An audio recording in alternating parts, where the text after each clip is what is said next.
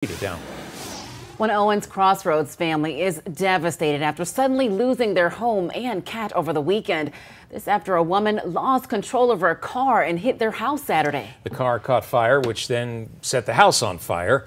WAAY 31's Matt Paskowitz joins us live at Owens Crossroads now after meeting the family today. Matt. Hey, Dan and Akel. Yeah, while I was on the scene today, I actually ran into the mother of the two brothers who lived at that home. And she said she's first off grateful that nobody was home when this all happened and that her entire family is okay. But at the same time, she said it hurts losing a home that has meant quite a bit to their family. 4 generations of things in that house that have accumulated are now gone.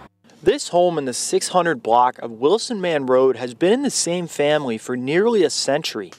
Charlie Furlow lived here along with his older brother, Alex Smith. Charlie inherited this home from his father that passed away a couple years ago, and Charlie's the 4th generation to inherit this home. On Saturday, the home was damaged beyond repair after police say a woman crashed her car through it, catching her car and the home on fire. Charlie was not able to be there as he is serving his country in the U.S. Army, following in the footsteps of his late father. His mom, Michelle Self, said a place he had called home since he was a child is now gone.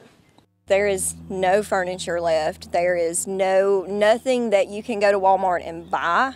Going through the damage has been painful for the family, but not all was lost. We were able to save his dad's Army blanket that meant a lot to him, and then we were actually able to save the blanket that I gave to his father the day that I told him that I was pregnant with Charlie.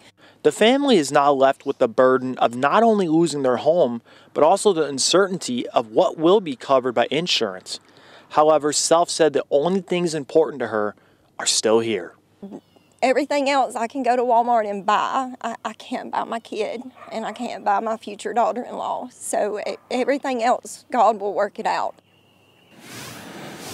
Charlie's mom did actually send me a statement today that he had sent from across overseas.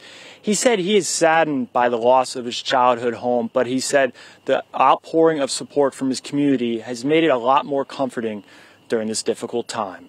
Reporting live in Owens Crossroads, I'm Matt Paskowitz, WAAY 31 News.